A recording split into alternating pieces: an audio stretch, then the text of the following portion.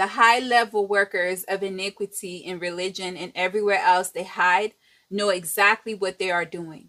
They're fully aware that they are making sacrifices to devils.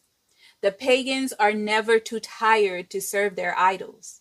Israelites, you should never be too tired to serve the Most High and engage in spiritual warfare. When you know how diabolical this time of year truly is, you won't slack to counter the attacks. Witchcraft attacks are matters you should take seriously. These attacks are debilitating as well as can change the course of your life. Your destiny can be stolen from witchcraft attacks. The indigenous Black people's identity and history as well as culture was stolen by the imposters who invade and stole their land all over the world. They did this by bringing religion to the indigenous Black people.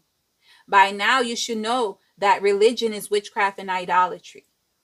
The workers of iniquity can destroy your life through sorcery undetected. Someone else can control your every move to no knowledge of the victim through sorcery. Wendy Williams is a person suffering from such attack. There are people being controlled and their condition is not like Wendy Williams.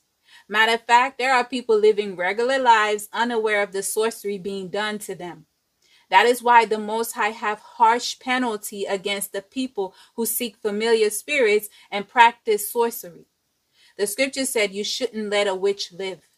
The words of the Most High went as far as to say they should be stoned and their blood be upon them.